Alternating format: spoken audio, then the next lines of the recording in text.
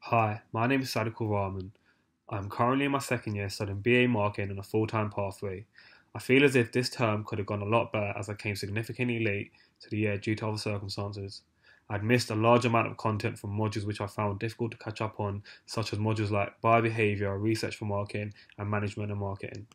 As I came late and missed the deadline to be assigned to a group, I was not able to take part in the seminar-led group presentation for buyer behavior, which is 40% of the coursework.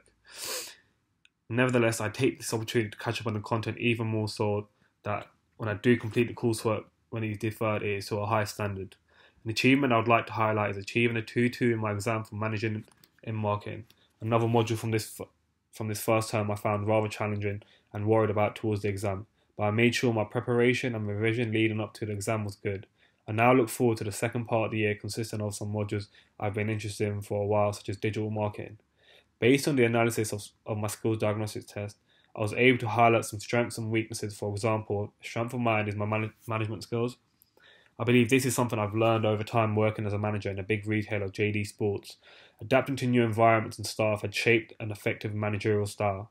A weakness of mine is that I get bored quickly, which can easily lead to being unmotivated and unproductive. Some of the PPD targets from academic, professional, personal, and other experiences follow.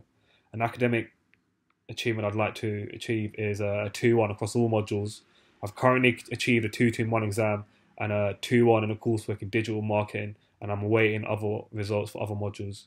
Professional, to land a summer internship in a creative industry. Personal, I'd like to learn forex trade, something that I've been interested in for a while. Another other is to start playing football again. I used to play football just before I came uni, but I stopped. So I'd like to get back into that. Some of the CPD hours I've completed correlate directly to my targets in PPD. For example, going to a workshop about digital marketing trends, which gave me a better insight into different platforms used within the industry and how they are effective. I was able to apply this knowledge to my coursework, which I had achieved a 2-1 in. Another was attending the placement and graduate job fair. At this event, I was able to meet employees from companies.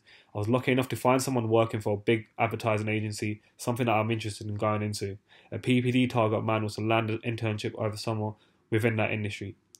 I was able to ask that question. I was able to ask that person questions about what they were looking for potentially in a candidate, and if he had any tips for me.